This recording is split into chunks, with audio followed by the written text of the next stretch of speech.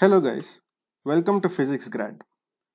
In the previous video, I had defined the generalized velocity q dot as the partial derivative of the generalized position vector with respect to time. I want to point out that this definition is not strictly correct, so is not exactly true, exactly correct. So the correct definition is the following. The generalized velocity is actually the total derivative of the generalized coordinate with respect to time and not the partial derivative. So I might as well clarify what is the difference between these two here. So in order to understand this, consider two functions, or consider a function rho, which is a function of t, which is explicit. This means it is explicitly dependent on t, and it is dependent on some other variable which in turn is dependent on t. So this becomes an implicit dependence on t, and let's say some other variable y. Then how do we define dou rho by dou t? So how is this defined? This is defined as the limit where delta t tends to 0, rho of t plus delta t into x of t, of y minus rho of t x of t y divided by delta t. Similarly, the total derivative of rho with respect to time, this is defined as limit delta t tends to 0, rho of t plus delta t x of t plus delta t, note the difference here, y minus rho of t x y, x of t y divided by delta t. So there is a clear difference between the two.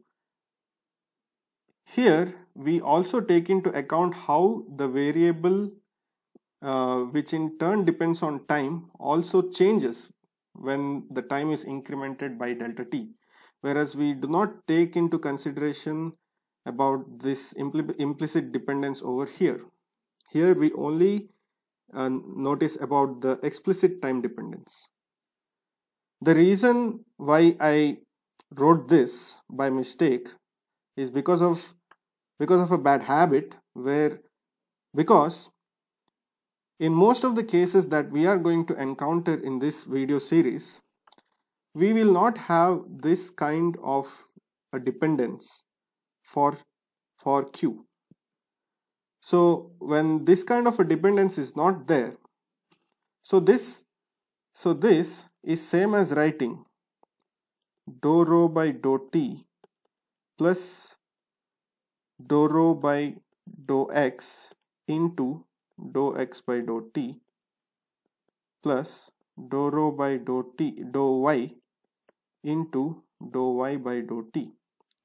Now clearly y, there is no dependence on t, so this goes to 0. There is some dependence of x with t, that is why I have written x of t. So this does not go to 0, and therefore this one basically becomes equal to this expression. But in most of our cases, q doesn't have any kind of dependence with variables which in turn are dependent on time, and therefore this term also vanishes in the case of q for most of the cases. I'm not saying that it's true in every case. So whenever such a case occurs, you can see that the total derivative simply becomes equal to the partial derivative, and this is the reason why I erroneously wrote it in this manner. So I just wanted to point it out in this video, saying that the correct definition for the generalized velocity is actually the total derivative of, so the correct definition is as follows: q dot is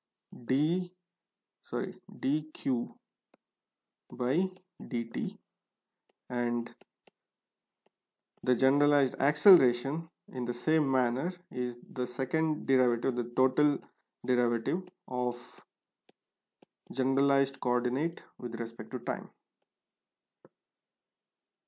So I just wanted to clarify this in this video, and I once again apologize for writing the expression for the generalized velocity in an erroneous manner. So thank you for watching. I will see you in the next video.